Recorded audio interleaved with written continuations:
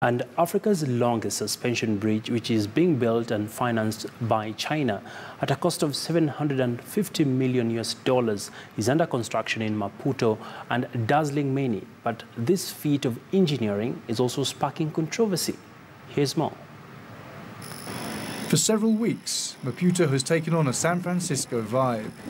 The construction of the longest suspension bridge in Africa, in the Mozambican capital, is well underway. Due to open at the end of the year, it will link the city's densely populated north bank with Katembe, an undeveloped fishing village. The project's backers hope that the new bridge will help the capital grow towards the south, boosting the region's tourism. The south extreme of Maputo is one of the very unique places in the world where you can have a beach, you have the bush, so you can have game reserve, bird viewing, we have lions and elephants around here.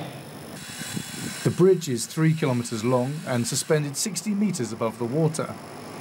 The project is led by a Chinese company and financed by a Chinese loan.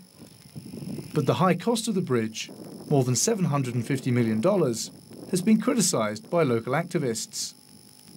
This is really no numbers. You're making a bridge for maybe 100, 200 cars a day on each side. 750 million?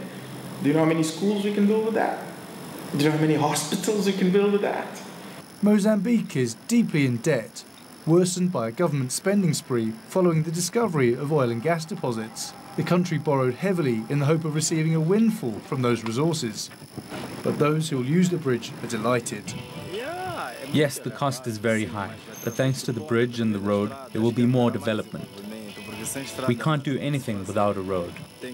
You first have to have a road to build hospitals and schools. For years, locals like Pedro have been forced to wait hours to take an old ferry that often breaks down. Thanks to this multi-million-dollar bridge, it will take just minutes to cross the bay.